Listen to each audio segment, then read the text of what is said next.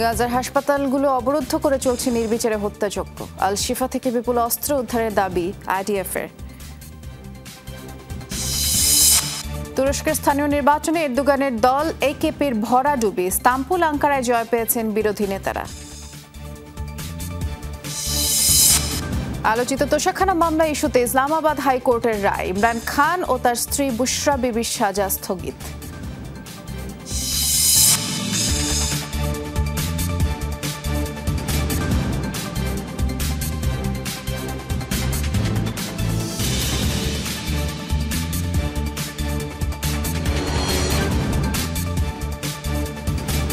যমুনা আইডেস্কে সবাইকে আমন্ত্রণ জানাচ্ছি। নুসরাত বৃষ্টির সাথে আছি।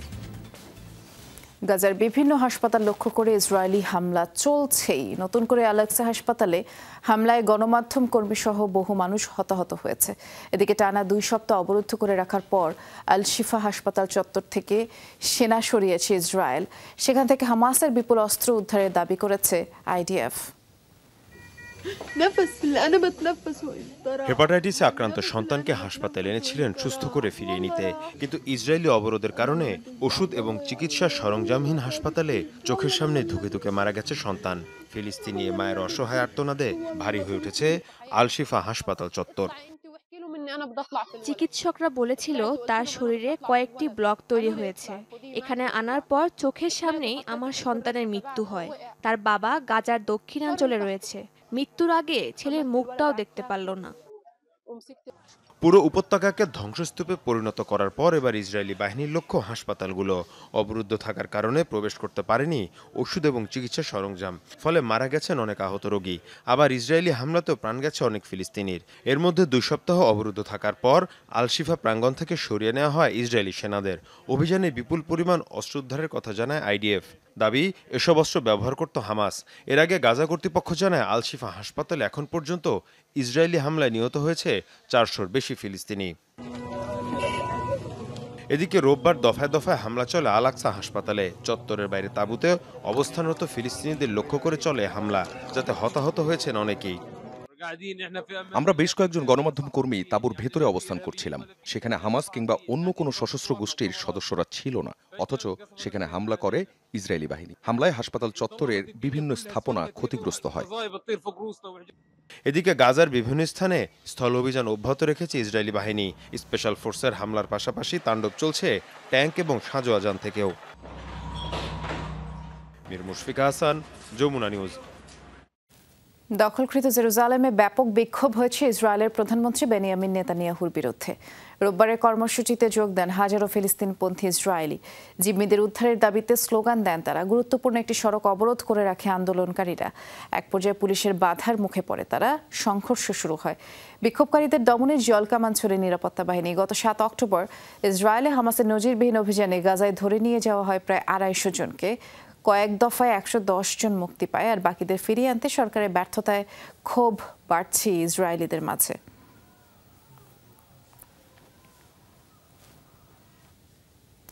লেবাননে ইসরায়েলি হামলায় নিহত হয়েছেন হিজবুল্লাহর সিনিয়র কমান্ডার ইসমাইল আল জেইন।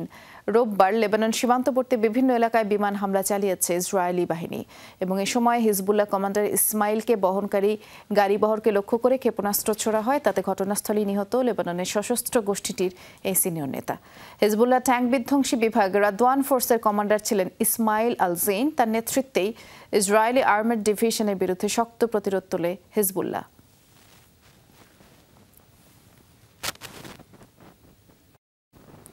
সফল অস্ত্রোপচার হয়েছে ইসরায়েলের প্রধানমন্ত্রী বেনিয়ামিন নেতানিয়াহুর শরীরে। সোমবার তেল আবিবের এক হাসপাতালে হার্নিয়া অপসারণ করা হয় তার শরীর থেকে। 74 বছর বয়সী নেতানিয়াহুর হৃদযন্ত্রে আগে থেকেই বসানো আছে পেসমেকার। বছর না ঘুরতেই আবারও ছুরি কাঁচির নিচে যেতে হলো ইসরায়েলি প্রধানমন্ত্রীকে। নিয়মিত পরীক্ষা নিরীক্ষার সময় হার্নিয়ার বিষয়টি ধরা পড়ে। সেটি অপসারণের সিদ্ধান্ত নেন চিকিৎসকরা। শারীরিক জটিলতার কারণে তার অনুপস্থিতিতে সাময়িক প্রধানমন্ত্রীর দায়িত্ব পালন করেন আইনমন্ত্রী ইয়ারিফ লেভিন। সুস্থ হয়ে শিগগিরই কাজে ফিরবেন বলে তিনি জানিয়েছেন।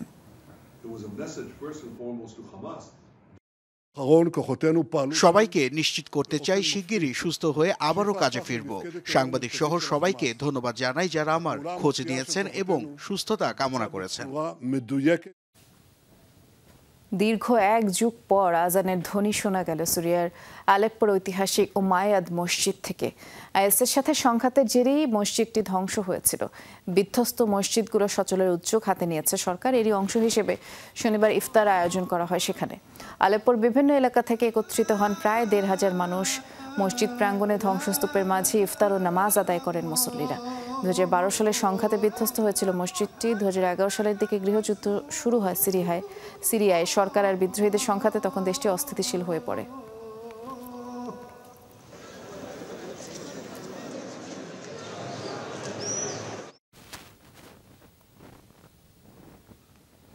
তুরস্কের স্থানীয় সরকার নির্বাচনে বড় ধাক্কা খেলেন প্রেসিডেন্ট রিসেপ তাইয়েপ এরদোগান। তার দলকে হারিয়ে ইস্তাম্বুল, আঙ্কারা সহ বড় শহরগুলোতে বিরোধীরা জয় পেয়েছে। এর মাধ্যমে ভোটাররা এরদোগানের ২ দশকের শাসনের অবসান ঘটানোর বার্তা দিয়েছে বলে মন্তব্য করেছেন ইস্তাম্বুলের মেয়র এক্রেম ইমামোগলু। অবশ্য পরাজয় থেকে শিক্ষা নেওয়ার কথা জানালেন ২ দশকের বেশি সময় ক্ষমতায় থাকা এরদোগান। তুরস্কের সবচেয়ে বড় শহর ইস্তাম্বুলে মিউনিসিপ্যালিটি অফিসের সামনে সিএইচপি সমর্থকদের উল্লাস। আবারও মেয়র নির্বাচিত হয়েছেন দলটির প্রধান এক্রেম ইমামোগলু। ১৬ মিলিয়ন বাসিন্দার মেগাসিটিতে ৫০% বেশি ভোট পেয়েছেন তিনি, যা এরদোগানের দল একেপি প্রার্থীর তুলনায় ১০ পয়েন্ট বেশি। আমরা তাকে নিঃস্বার্থ ভালোবাসি, কারো সন্দেহ থাকা উচিত নয়। আমরা তার দেখানো পথে চলব। আমরা খুবই আনন্দিত। আরও একবার আমরা জয়ী হয়েছি। সরকারের অনুমোদিত ব্যক্তিদের এবার আঙ্কারায় ফেরত পাঠাবো। কেউ আমাদের ইচ্ছাকে দমিয়ে রাখতে পারবে না। রাজধানী আঙ্কারায় ৫৯% বেশি ভোটে জয়ী হয়েছেন মনসুর ইয়াভাস। এছাড়াও ইজমির, বুরসা, আদানা, আনাতালিয়া সহ আরও ১৫ শহরে আধিপত্য সিএইচপির। কয়েকটি স্থানে জয় পেয়েছে ডিএম। ইস্তাম্বুল আমাদের ঐতিহাসিক বার্তা দিয়েছে আজ সন্ধ্যায়। এক ব্যক্তি শাসনের আমল শেষ। এখন থেকে পুরোদমে গণতন্ত্র চলবে দেশে। যারা ভোট দিয়ে নির্বাচিত করেছেন তাদের সম্মান করতে হবে। ২ দশকের বেশি সময় ধরে চলা এরদোগানের শাসনামলে একেপির সবচেয়ে বড় পরাজয়। এমন ফলাফলের পর তুর্কি প্রেসিডেন্ট জোর দিতে চান আত্মসমালোচনার উপর। এটি শেষ নয়, তবে একটি টার্নিং পয়েন্ট। দুর্ভাগ্যজনকভাবে আমরা প্রত্যাশিত ফলাফল পাইনি। তবে ৩১ মার্চের নির্বাচন নিয়ে বিশ্লেষণ করব। নিজেদের ভুলগুলো ভালো করে বোঝার চেষ্টা করব। পরাজয়ের কারণগুলো খতিয়ে দেখব। জনগণের রায়কে আমরা অসম্মান করব না। রিসেপ তাইয়েপ এরদোগান প্রেসিডেন্ট হিসেবে ৩য় মেয়াদে দায়িত্ব নেয়ার ১ বছরও হয়নি। এমন সময় স্থানীয় নির্বাচনকে তার দলের জনপ্রিয়তা যাচাইয়ের মানদণ্ড হিসেবে বিবেচনা করা হচ্ছে।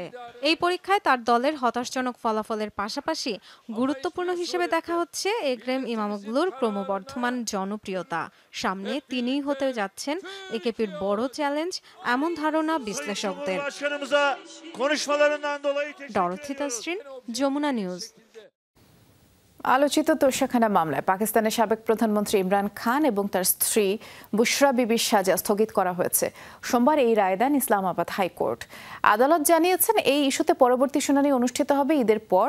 গেল ৩১ ডিসেম্বর পিটিআই প্রধান ইমরান খান আর তার স্ত্রী বুশরা বিবির বিরুদ্ধে তোষাখানা মামলার রায় ঘোষিত হয়। ইসলামাবাদের দুর্নীতি দমন আদালতের দেয়া রায়ে দুজনকে ১৪ বছরের কারাদণ্ড দেওয়া হয়। পাশাপাশি পরবর্তী ১০ বছর ইমরান ও তার স্ত্রী কোনো সরকারি পদে কাজ করতে পারবে না বলেও নিষেধাজ্ঞা জারি করা হয়। তাদের দুজনকে ৭৮,৭০,০০,০০০ রুপি জরিমানা করা হয়। অভিযোগ ওঠে বিভিন্ন সময় তোষাখানায় থাকা উপহার সামগ্রী নিজের ব্যক্তিগত কাজে ব্যবহার করেন ইমরান খান। লোকসভা নির্বাচনের আগে উত্তপ্ত ভারতের ভোটের মাঠ। কয়েক সপ্তাহ আগে নয়াদিল্লির মুখ্যমন্ত্রী অরবিন্দ কেজরিওয়ালকে গ্রেফতারের পর যেন আরও ঐক্যবদ্ধ বিরোধীরা। রোববার রাজধানীতে গণতন্ত্র বাঁচাও ব্যানারে সমাবেশ করে বিরোধী জোট ইন্ডিয়া।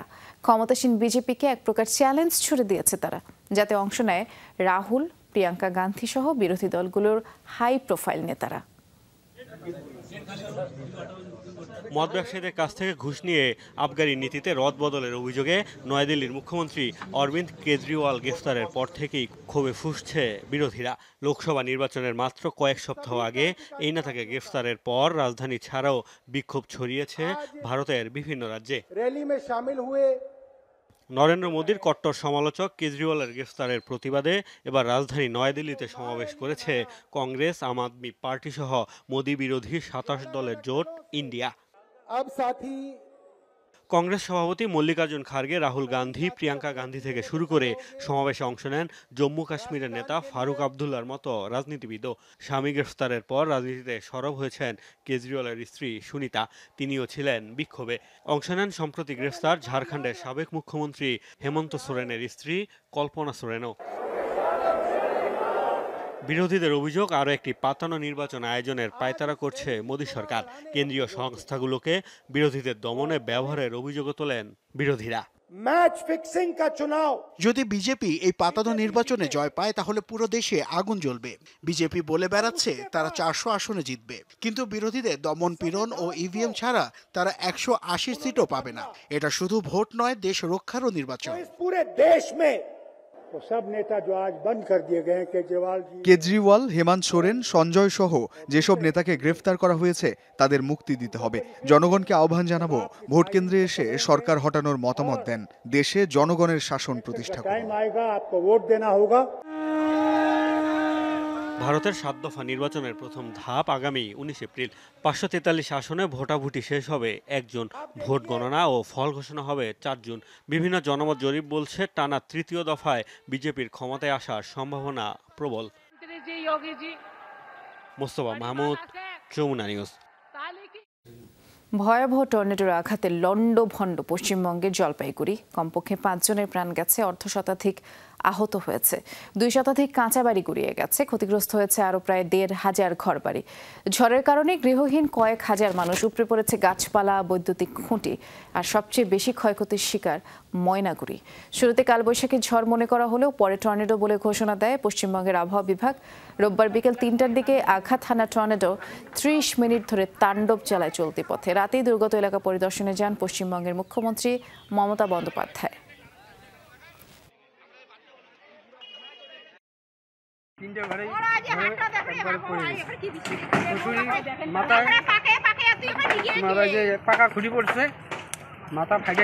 আকস্মিক ঝড়ে প্রচুর বাড়িঘর ভেঙে গেছে।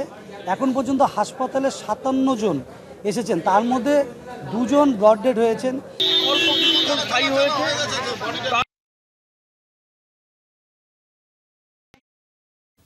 ব্যাপক শিলাবৃষ্টি ও ঝড়ে বিপর্যস্ত চীনের বিশাল এলাকা। আরও 2 দিন দুর্যোগপূর্ণ এই আবহাওয়া থাকবে বলেই পূর্বাভাস দিয়েছে দেশটির আবহাওয়া বিভাগ। ব্লু অ্যালার্ট জারি থাকবে। শংকিং, হুনান, ফুজিয়ান সহ বিভিন্ন প্রদেশে তীব্র ঝড়ো হওয়া আর ব্যাপক শিলাবৃষ্টিও হয়েছে। ব্যাপক ক্ষয়ক্ষতি হয় শস্যের, অনেক স্থানে উপড়ে পড়েছে গাছপালা, বৈদ্যুতিক খুঁটি, জলাবদ্ধতা তৈরি হয়েছে বিভিন্ন জায়গায়।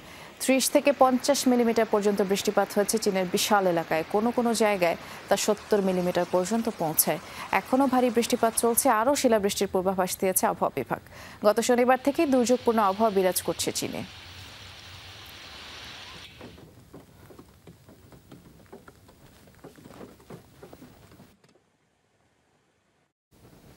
আফগানিস্তানে 2 মার্কিন নাগরিককে গ্রেফতারের কথা স্বীকার করেছে তালেবান সরকার।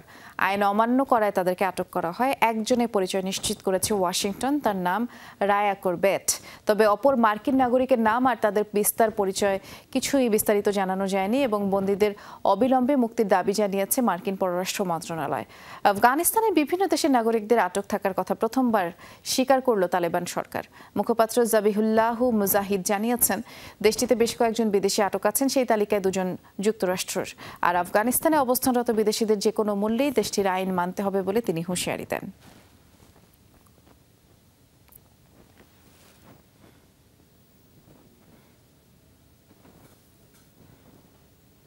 পবিত্র রমজান মাসকে কেন্দ্র করে শরীর থেকে ট্যাটু মুছে ফেলার হিড়িক পড়েছে ইন্দোনেশিয়ায়। ইবাদত বন্দিগি এবং আল্লাহর নৈকট্য লাভের জন্য শরীরে আঁকা ট্যাটু মুছে ফেলেছেন বহু মানুষ। বলছেন, ইসলামে নিষিদ্ধ হওয়ায় এমন সিদ্ধান্ত তারা নিয়েছেন। লেজার দিয়ে অত্যাধুনিক পদ্ধতিতে শরীর থেকে মুছে ফেলা হচ্ছে ট্যাটু।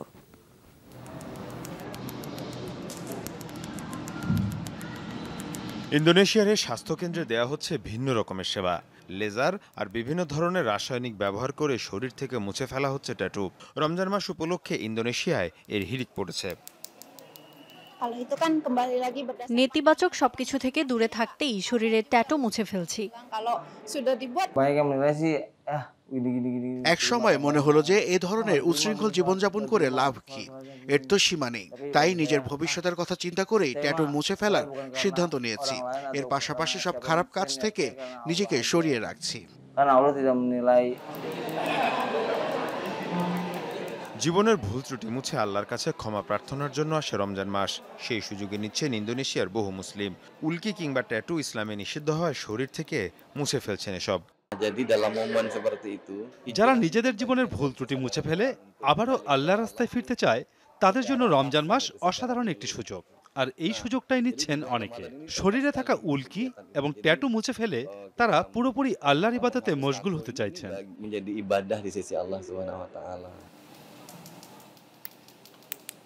শরীর থেকে ট্যাটু মুছে ফেলতে সহযোগিতা করছে বাজনাস নামের একটি দাতব্য সংগঠন। মীর মুশফিকা হাসান, যমুনা নিউজ। কে কত দূর থেকে লক্ষ্যবস্তুতে ডিম ছুটতে পারে অনুষ্ঠিত হয়েছে সেই প্রতিযোগিতা। জার্মানির হরহাউসেন শহরে বসে এই মজার প্রতিযোগিতার 36তম আসর। ইস্টার সানডে উপলক্ষে প্রতি বছরই বিশেষ আয়োজন করা হয়।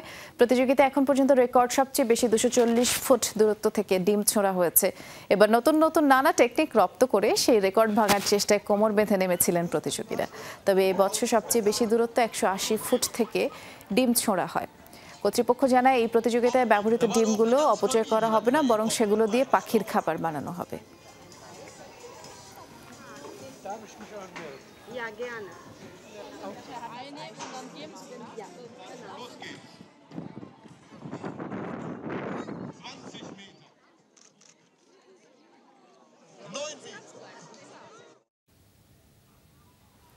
দুই কিলোমিটার দীর্ঘ টেবিলে গণভোজ। একসাথে খাবার ভাগাভাগি করে খাচ্ছেন মুসলিম ও খ্রিস্ট ধর্মাবলম্বী মানুষ। ধর্মীয় সম্প্রীতির এমন নিদর্শন দেখা গেল বেলজিয়ামের অ্যান্টওয়ার্পে। ঐতিহ্যবাহী আয়োজনে ছিল একসাথে ইফতার আর ইস্টার ডিনারের ব্যবস্থা। অসাম্প্রদায়িকতার এমন নজির সাড়া ফেলেছে সামাজিক যোগাযোগ মাধ্যমে।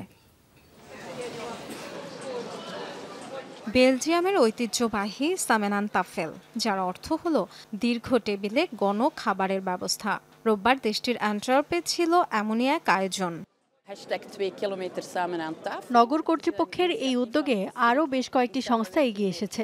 কয়েক মাস আগেই নিবন্ধন করা হয়। আজকের দিনটি খুব স্মরণীয়। বিচ্ছিন্নতার এই সময়ে মানুষকে একসাথে করার চেষ্টা। 2 কিলোমিটার দীর্ঘ টেবিলে খাবার পরিবেশন করছেন স্বেচ্ছাসেবীরা।